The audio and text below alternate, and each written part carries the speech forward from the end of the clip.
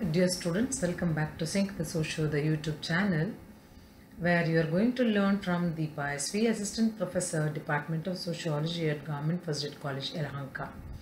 Today we are going to learn about the third unit in the discipline core course Population and Society for the Sociology students of 4th semester. If you have any clarifications regarding this video, you can mail me at sociosynopsis77@gmail.com. ಇಂದು ನಾವು ಜನಸಂಖ್ಯೆ ಮತ್ತು ಸಮಾಜ ಅನ್ನುವಂತಹ ಪತ್ರಿಕೆ ಅಡಿಯಲ್ಲಿ 4ನೇ ಸೆಮಿಸ್ಟರ್ಗೆ ಇರೋದ್ರಲ್ಲಿ 3ನೇ ಯೂನಿಟನ್ನು ಏನು ಅನ್ನುವಂಥದ್ದನ್ನು ಅರ್ಥ ಮಾಡ್ಕೊಳ್ಳೋಕ್ಕೆ ಪ್ರಯತ್ನ ಮಾಡೋಣ. ನಿಮ್ಗೆ ಈಗಾಗಲೇ ಗೊತ್ತಿರೋ ಹಾಗೆ ಇದು ಎಂಟೈರ್ ಕೋರ್ಸು 42 ಗಂಟೆಗಳ ಕಾಲ ಇರುವಂಥದ್ದು. Unit 3 talks about population theories and policy. For 14 hours you have to learn from this chapter, from this unit. ಜನಸಂಖ್ಯಾ ಸಿದ್ಧಾಂತಗಳು ಮತ್ತು ನೀತಿ ಅನ್ನುವಂತಹ ಒಂದು ಘಟಕದಲ್ಲಿ 3 ಚಾಪ್ಟರ್ಗಳನ್ನು ನೀವು 14 ಗಂಟೆಗಳ ಕಾಲ ಅಧ್ಯಯನವನ್ನು ಮಾಡ್ತೀರಾ. Chapter 7 talks about population theories, where we are going to concentrate on Thomas Robert Malthus theory of population, and then Edwin Cannon's optimum population theory, and then Frank N. and K. Davis demographic transition theory. ಈ ಜನಸಂಖ್ಯಾ ಸಿದ್ಧಾಂತಗಳು ಅನ್ನುವಂತಹ ಒಂದು ಚಾಪ್ಟರ್ನ ಅಡಿಯಲ್ಲಿ 3 ಪ್ರಮುಖ ಸಿದ್ಧಾಂತಗಳನ್ನು ನಾವು ಅಧ್ಯಯನ ಮಾಡೋದಕ್ಕೆ ಪ್ರಯತ್ನ ಮಾಡುವಂಥದ್ದು. 6 ಗಂಟೆಗಳ ಕಾಲ ಈ ಒಂದು ಚಾಪ್ಟರ್ನ ಅಧ್ಯಯನ ಮಾಡಬೇಕಾಗುತ್ತೆ. ಸರಿಸುಮಾರು 3 ಸಿದ್ಧಾಂತಗಳನ್ನು, ಒಂದೊಂದು ಸಿದ್ಧಾಂತವನ್ನು 2 ಗಂಟೆಗಳ ಕಾಲ ನೀವು ಪಾಠಗಳನ್ನು ಕೇಳಬೇಕಾಗತ್ತೆ. ಅದರಲ್ಲಿ ಮಾಲ್ತಸ್ರವರ ಜನಸಂಖ್ಯಾ ಸಿದ್ಧಾಂತ, ಹಾಗೆಯೇ ಎಡ್ವಿನ್ ಕೆನನ್ ರವರ ಗರಿಷ್ಠ ಜನಸಂಖ್ಯಾ ಸಿದ್ಧಾಂತ, ಹಾಗೆಯೇ ಫ್ರಾಂಕ್ ನಾಸ್ಟನ್ ಕೆ ಡೇವಿಸ್ ರವರ ಜನಸಂಖ್ಯಾ ಪರಿವರ್ತನೆಯ ಸಿದ್ಧಾಂತ. ಈ 3 ಸಿದ್ಧಾಂತಗಳನ್ನು ನಾವು ಅಧ್ಯಯನ ಮಾಡಬೇಕಾಗತ್ತೆ. Chapter 8 talks about the need of population policy overall, and then the Millennium Development Goals and Sustainable Development Goals. Any population policy concentrates on the MDGs and SDGs. Population ಅನ್ನು ಗಮನದಲ್ಲಿ ಇಟ್ಕೊಂಡು ಜನಸಂಖ್ಯಾ ನೀತಿಯ ಅವಶ್ಯಕತೆ ಏನು ಅನ್ನೋಂಥದ್ದನ್ನು ಇಲ್ಲಿ ಅಧ್ಯಯನ ಮಾಡ್ತಾ ಬರ್ತೇವೆ. ಹಾಗೆಯೇ ಸಹಸ್ರಮಾನದ ಅಭಿವೃದ್ಧಿಯ ಗುರಿಗಳು ಹಾಗೂ ಸುಸ್ಥಿರ ಅಭಿವೃದ್ಧಿಯ ಗುರಿಗಳು ಯಾವುವು ಅನ್ನೋದನ್ನು ಸಹ ಅಧ್ಯಯನ ಮಾಡೋದಕ್ಕೆ ಪ್ರಯತ್ನ ಮಾಡುವಂಥದ್ದು. ಈ ಸಹಸ್ರಮಾನದ ಅಭಿವೃದ್ಧಿಯ ಗುರಿಗಳು ಮತ್ತು ಸುಸ್ಥಿರ ಅಭಿವೃದ್ಧಿಯ ಗುರಿಗಳು ಜನಸಂಖ್ಯೆಯನ್ನು ಆಧಾರವಾಗಿ ಇಟ್ಕೊಂಡು ಡಿಕ್ಲೇರ್ ಮಾಡಿರುವಂತಹ ಗುರಿಗಳನ್ನು ಮಾತ್ರ ಕಾನ್ಸಂಟ್ರೇಟ್ ಮಾಡಿ ಅಧ್ಯಯನ ಮಾಡುವಂಥದ್ದು. So the learning hours for this chapter is going to be 4 hours. Then even we can extend for 2 more hours to learn in a better manner.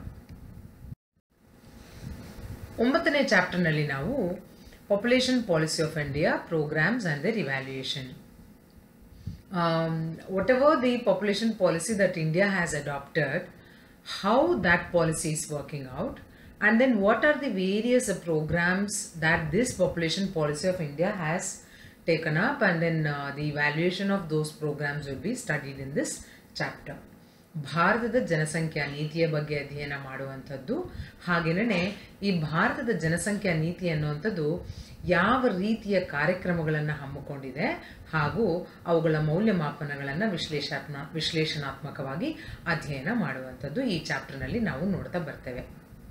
The entire chapter 9 is going to be for 4 hours learning hours, and then you'll be able to understand the entire programs, policies of population policy of India, and their failures of any of the earlier programs, and why the new programs are coming up.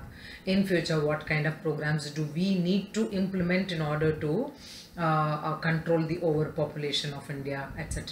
etc. will be studied in this chapter. The references and sources that we have used in this are from Wikipedia, Google Images, lots of websites, blogs and web articles. As already told you, 2023 July 11th is considered to be is celebrated as World Population Day, and the theme of this year is the focus on how to safeguard the health and rights of women and girl children now, and putting the brakes on COVID-19. 2023 July 11 ಜಾಗತಿಕ ಜನಸಂಖ್ಯಾ ದಿನವಾಗಿರುವಂಥದ್ದು. ಇದರ ಒಂದು ಮುಖ್ಯ theme ಏನು, 2023ರ theme ಏನು ಅಂತ ಹೇಳಿದ್ರೆ COVID-19 ಸಂಪೂರ್ಣವಾಗಿ ನಿರ್ನಾಮ ಮಾಡುವಂಥದ್ದು ಮತ್ತು ಮಹಿಳೆಯರು ಮತ್ತು ಹೆಣ್ಣು ಮಕ್ಕಳ ಆರೋಗ್ಯ ಮತ್ತು ಅವರ ಹಕ್ಕುಗಳನ್ನು ಸೇಫ್ ಗಾರ್ಡ್ ಮಾಡುವಂಥದ್ದು ಬಹಳ ಪ್ರಮುಖವಾಗಿ ಇರುವಂತಹ ಥೀಮ್ ಆಗಿರುವಂಥದ್ದು.